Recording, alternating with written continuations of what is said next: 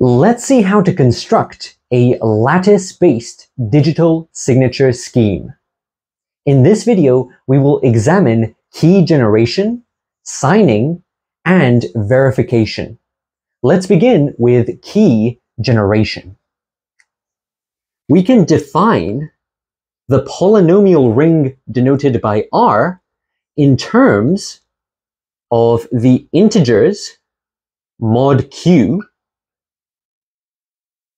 and the polynomial x to the power of n plus 1. We need to generate the matrix A hat. The entries of this matrix are elements of this ring.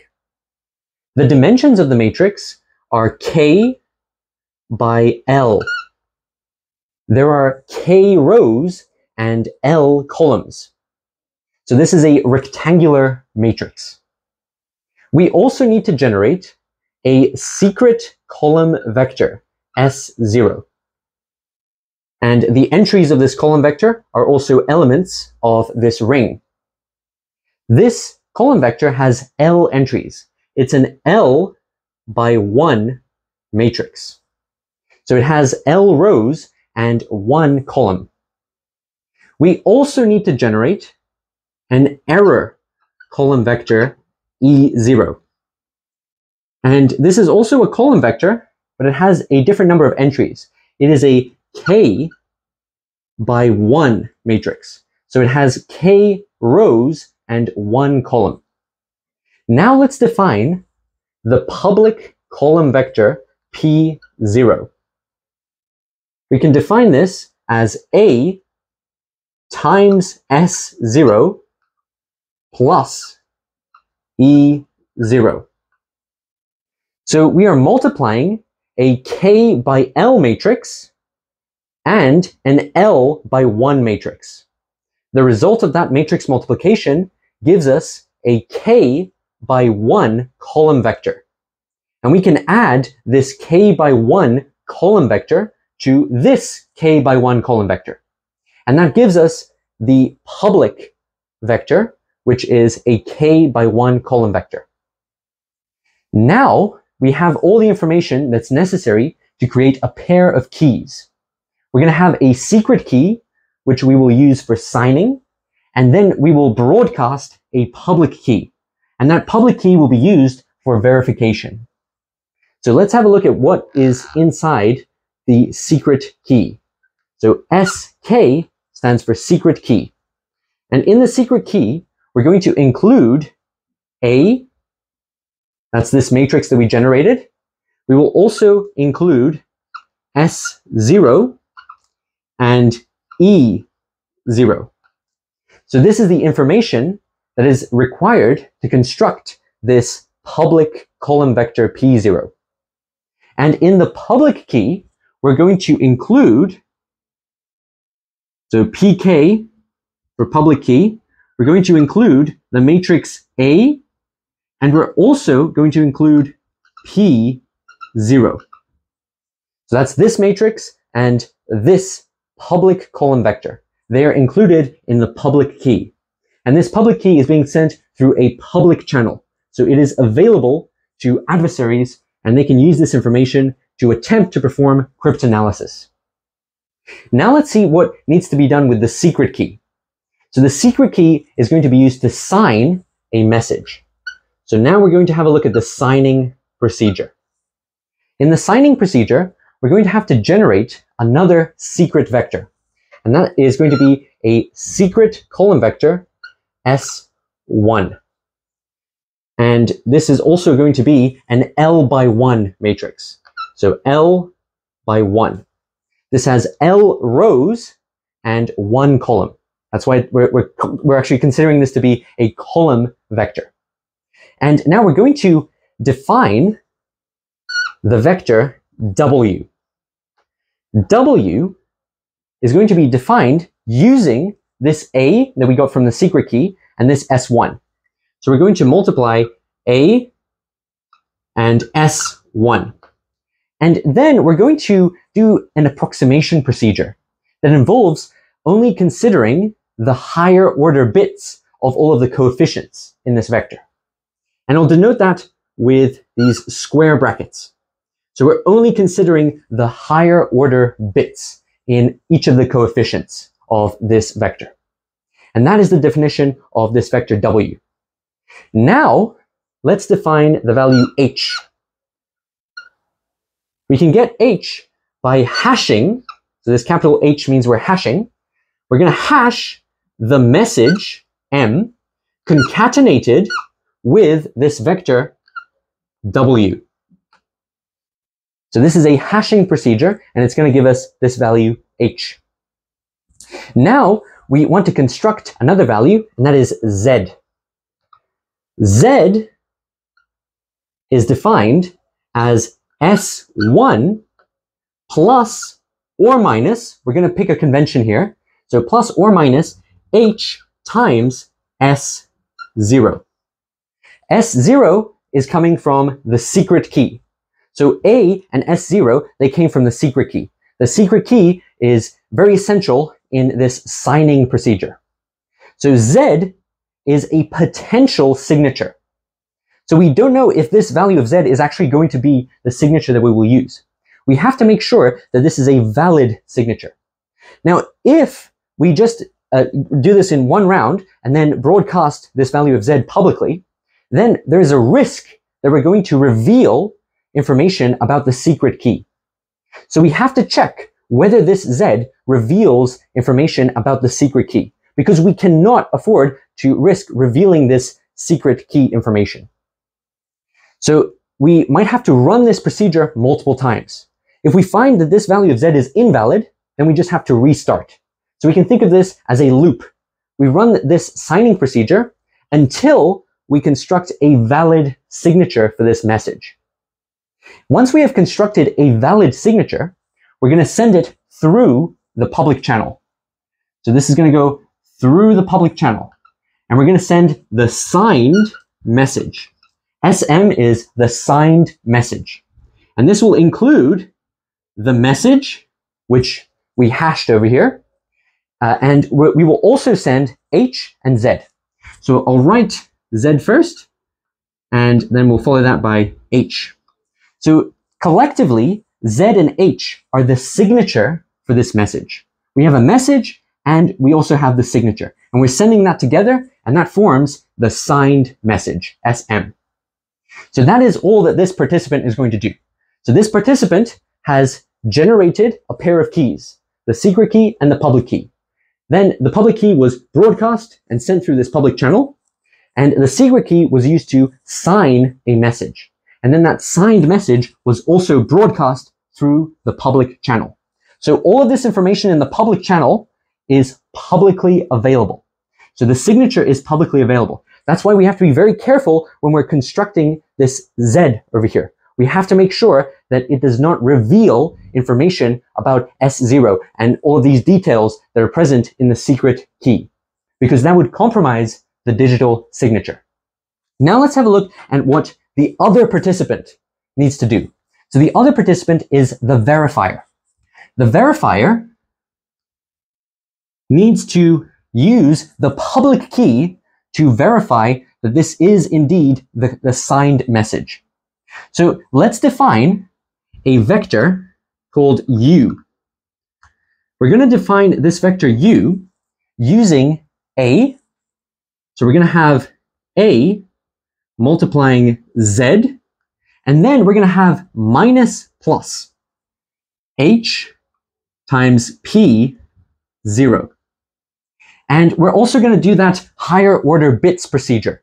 So this square bracket denotes that procedure. So we're going to have the square bracket over here because we're going to do an approximation procedure. We're only going to consider the higher order bits in all of the coefficients of the resulting vector. So keep in mind that I've put two options over here. Here we have plus or minus, and then here we have minus or plus. So we can pick either convention as long as the signs are opposite. So if in the definition of Z, we pick a plus sign over here, then there has to be a minus sign over here. And the other option for the different convention choice is that if we pick a minus sign over here, then there has to be a plus sign in the definition of U. So we're going to use U in a similar way that W was used over here. We're going to create a value V. So V is created by the verifier, and we can define V to be the hash of the message concatenated with this vector U. And then we need to check, is this value of V that we get the same as H? So is that the same as the result of this hash over here? I'll put a question mark over here. So this is how we do verification. We check whether this value of V is the same as the value of H that was sent in the signed message. And I will also put a question mark over here because we need to check whether this is indeed a valid signature in this procedure. And if it is not a valid signature, then we have to restart until we get a valid signature. So this is the signing procedure, and this is the verification procedure. So you can see that V and H play analogous roles, and U and W also play analogous roles. So let's see why this procedure actually works. Let's unpack this expression over here, and let's see why this expression is actually equivalent to this expression, given that we have a valid signature for this message. So we'll see that underneath. Let's unpack this big expression. So we have A multiplying Z. But what is Z? Z is defined over here. So we have S1 plus or minus H times S0. So this value over here is the vector Z. That came with the signed message. In fact, it's part of the digital signature. So Z and H can collectively be referred to as the signature for this message. So that's the first part of this expression. And then we have minus plus H times P0. But what is P0? That's this public column vector that we generated at the beginning. So that is going to be A times the secret vector S0 plus the error vector E0. And this is P0. So this big expression over here, that's the same as the expression that we've used to define the vector U. But we have to make sure that we do this approximation procedure, where we only consider the higher order bits of the coefficients of this resulting vector. So that's what those square brackets are telling us. Now, in this verification procedure, A and P0 came from the public key. So we're using that information from the public key to define this value U. And in the signed message, we got M, so that's being used to generate this hash V. And we also got the signature, which includes Z and H. So Z appears over here, and H appears over here. So Z and H come from the signature, A and P0 come from the public key. So we're combining the public key with the signature to create this value. And you can see that H is also used over here because we are verifying whether these two values are the same. So that's the verification procedure. Now let's do some algebraic manipulation and see why this value of U is going to give us a very similar form to what we have over here for W. So we've got A times Z minus plus H times P0. Let's unpack what's happening here. So one term that we're going to get is A times this S1. So we're going to have S1 over here. This is the term that we're looking for. So this is the term that shows up in the signing procedure. And that term is used to define W. But we're also going to get other terms. So let's see what those terms are. So we're going to have an error term that comes from this term over here. So we're going to have minus plus H times E0. So that came from this term over here. We have that E0. And then we're going to get two other terms that will cancel. So if we move this A inside over here, we're going to get plus or minus HA times S0. And then from this term over here, we're going to have minus plus HA S0. So that is minus plus HA S0. And these two terms over here, they're going to cancel. So you can see that the sign is opposite. So the terms that have A over here, they're going to cancel, they're going to give 0. And this over here is just going to be a noise term. So this is a small error. We're going to have a noise term that is being added or subtracted, depending on our choice of convention, to this term. And this is the term that we're looking for. So when we perform that higher order bits approximation procedure that is denoted by these square brackets, we're going to see that this value over here is the same as this value, because that approximation procedure will get rid of the noise term. So that's this noise term over here. So that is an explanation as to why this verification procedure works.